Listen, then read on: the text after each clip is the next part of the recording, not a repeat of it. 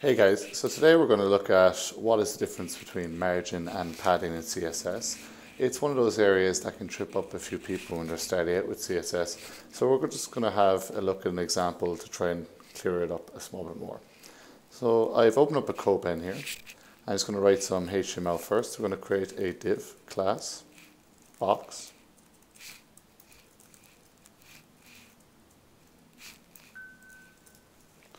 And we're just going to add some CSS to this box class. So we're going to say the height is just going to be 500 pixels. The width will be 500 pixels. And it's going to have a background of red so we can see it. And inside this box we'll just put some text here. So we'll create a H1. And we'll just say this is a title. And for now we'll just leave no style on that title, but we can see it on the UI.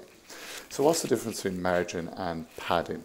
It's quite easy actually. So if we come to the box here and we want this box to move down, margin will apply the style to the outside of the element.